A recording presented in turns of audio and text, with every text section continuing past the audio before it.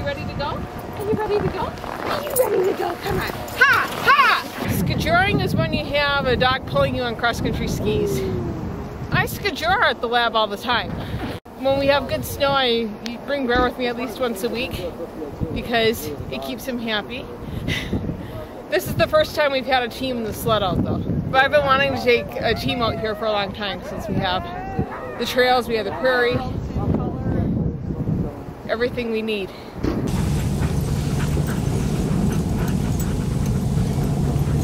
My undergrad was actually the Huskies, so I've always had a soft spot for them. Got interested in dog sledding when I was in grad school and was a volunteer for the Behr Sled Dog Marathon, which is a 500-mile race from Duluth to the Canadian border and back.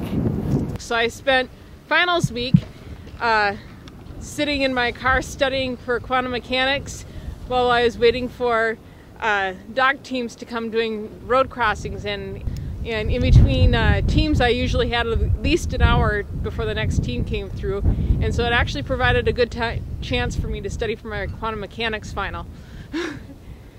But I adopted Behr about 6 years later. When I first started, after I got married, got into my own house. I was already working at the lab at the time. When I first contacted Adopt-a-Husky, which is where we got him through, and they said, how are you planning keeping your, this dog active? And I pointed out that I'm a marathon runner and Behr is my primary training partner. And so they were laughing because they went very rapidly from how are you going to keep your dog exercised to how are we going to find a dog that can keep up with you. A lot of these dogs end up homeless because people don't know what to do with a dog with this much energy. And this is the perfect outlet for him. Behr already knew his commands. We have commands when we drive the dogs. You tell the dog hike if you want the dog to take off. You tell the dog to go G if you want the dog to go to the right.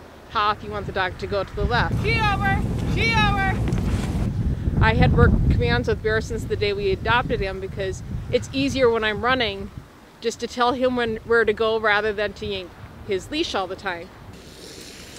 Once Behr got running with the team, he figured out really fast that he was supposed to pull, and then he started to really enjoy it. Behr's been running now in harness for 5 years. He went from a dog who we thought we were going to have to put down because of aggression issues to a dog who goes with me and does public appearances for Adopt-a-Husky a couple times every winter and likes his adoring public, as I put it.